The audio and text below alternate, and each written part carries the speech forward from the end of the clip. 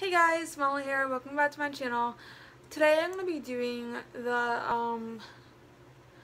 rapid fire tag, book tag or whatever. And my phone is on, I always film on a selfie stick, my mom's and like thing, whatever, at my dad's. So it's like leaning a little bit, so I'm like afraid that it's going to fall. But I'm hoping that it's not, and I hope it just stays there throughout the video. So yeah, let's begin. The first thing is ebook or physical book. I would have to say physical book because I just like having to hold the book in my hand and like reading it physically and like carrying it around. Like an ebook, I don't know.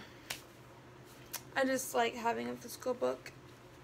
Paperback or hardback? I would have to say hardback because paperbacks are just, I don't know, I just like holding that hardness of like a book. I don't know, I'm like in between on this one because I like paperbacks, but I like the floppy ones, but I like hardbacks because I don't know, I'm terrible at explaining things just to tell you ahead of time, so yeah. Trilogies, wait, just kidding, back up. Online or in-store shopping, I would have to say in-store shopping because say you want to buy a book and you get it there in the store at that time, and like unless you want to buy it online, then you have to wait like 3 or 4 days. You don't know, it might get lost in the process of shipping it to your house, and then you just wasted your money. So yeah. Trilogies or series, I have to say series because I just like the ongoing story. Well, like trilogies, it ends. Series, and also like the Harry Potter series and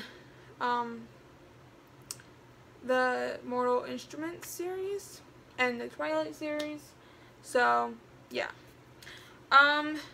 Heroes or villains? Heroes. A book I want to read, I would have to say, oh, this is a hard one. My favorite book at this moment would have to be Everything by Nicola Yoon. The movie is actually coming out on my birthday, which I'm happy about, May 19th. Nothing ever comes out on my birthday, nothing exciting ever does. It's my favorite book and my favorite actors in that movie also, Nick Robinson. I watched this trailer for Everything, and Nick's hair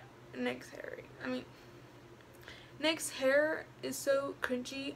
Like, I just can't take him seriously with long hair. Like, short hair would have been fine, but with long hair, like, not my kind of style. I just don't like guys with long hair. I don't know. Recommend an underrated book. I would have to say All the Bright Places by Jennifer Niven. I don't know if this is an underrated book, but I don't find a lot of people talking about it. It's actually a pretty good book. I enjoyed it a lot. The ending got me pretty sad. So yeah. The last book you finished, I think, was Everything by Nicola Yoon. The last book you bought, which would have to be Unravel Me by Tahara Mafi. I actually bought another book with this one. It was called The Raft by J.B. Bourne. I don't know the author's name. J something, I don't know. So it was this one and The Raft, which is at my dad's house on that bookcase. The next one is the weirdest thing you've used as a bookmark. I think that I use like common like bookmarks, obviously. I've used my arm, I used my leg, just flipped over and used my bed, or the desk, I don't know. I think I've used my finger one time. I don't really use weird things as bookmarks, so yeah. Used books, yes or no? The library books are used books, I would say, but if they're not messed up or torn in any way, then I don't mind using used books. So yeah. Top 3 favorite genres, I would have to say contemporary, dystopian, and science fiction. Borrow or buy, I prefer buying books, but actually what if you buy a book and you don't like it and you just wasted your money? So if you borrow the book ahead of time, well, you borrow the book and then you buy it if you like it. Like, you borrow it and you read it and you enjoyed it, so you buy it, and then if you want to read it again, you can. So yeah. Or you can borrow it again if you don't want it from your local library. Characters or plot, I would have to say plot, because I like characters obviously because they're in a story, but like I don't know if they mean like, I obviously know what they mean, but I don't know. I would just have to say plot, because I just enjoy plots, and I obviously enjoy the characters, because if I didn't, then I wouldn't read the book, but I have to enjoy the plot more than the characters. You can have like a really bad character, and I wouldn't even care if I enjoyed the plot. So yeah. Long or short books, I would have to say like short books. They're like 300 pages, 200, something like that. Like 250, 350, somewhere around that long line. I don't like extremely long books like Harry Potter or the Phoenix. This book has 870 pages. Like those type of books, I'm probably not, I enjoyed it obviously, and it's, yeah. I just prefer short books other than long books, so I can get through books quicker. Long or short chapters, I prefer short chapters because it makes me feel like I'm going through the book faster. So yeah, name the first 3 books that come to your mind that you think of. Everything by Nicola Yoon, Harry Potter and the Half-Blood Prince, and The Maze Runner by James Dashner. So yeah. Books that made you laugh or cry. I cried while reading this book. It was, spoiler alert, if you have not read the book or watched the movie, then skip this part, just like 10 seconds. When Chuck died at the end, got me pretty sad. I watched the movie also when Chuck died, but I didn't cry when I watched the movie. When I cried when I watched, when I read the book. Most people like the movie over the book, but I like the book series more than the movies, to be honest.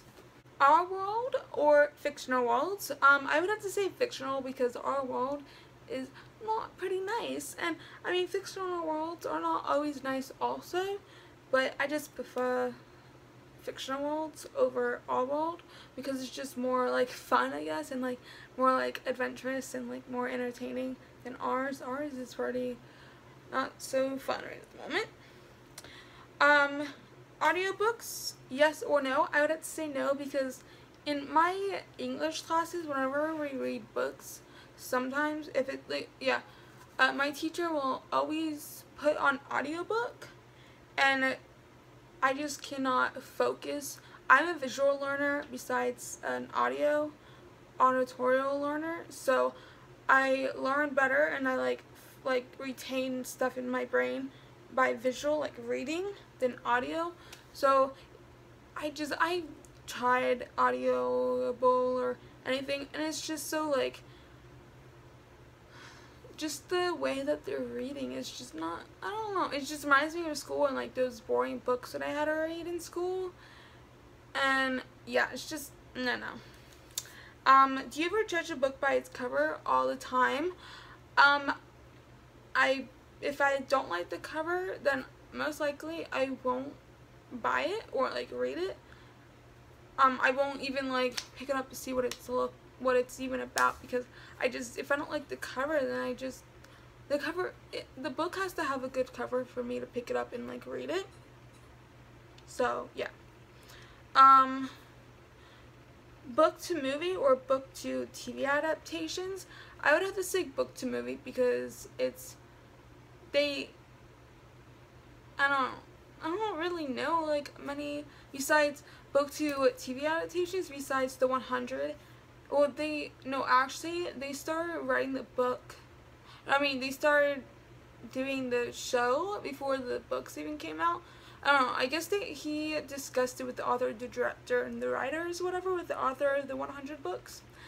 You also have the Pretty Little Liars books that are a TV show, and the Shadowhunters. So I don't know. I just prefer movies over TV adaptations of books. So yeah. A book or a TV show you have preferred to its book. I would have to say, I would have to say The Boy in the Striped Pajamas. I liked the movie more than the book. I cried. Well, I watched the movie before the book, so I cried during the movie. I didn't cry during the book. So, yeah. Like, I knew it was coming, obviously, but the ending or whenever the sad part happens in the book, it just wasn't as sad as the movie because I seen it like happen and like it was just more sad than the book. I don't know. Last one is series or standalones. I would have to say series because they're more like detailing and like more like they do a lot more things in the series than like standalones. It's just one book and it doesn't like it makes you want more, but you know it's not gonna happen. But with series, you know more books is gonna happen. Who knows how many, but standalones it just makes you want more, and I get so frustrated and like I want more, but I know I can't have more. So yeah. That was it for this video. I hope you enjoyed it. Make sure you give this a big old thumbs up. And make sure you subscribe down below. It's free. So you know when I post weekly videos, I post Monday, Wednesday, and Friday. Comment down below the weirdest thing you have used as a bookmark so far. And yeah. Alright, bye guys.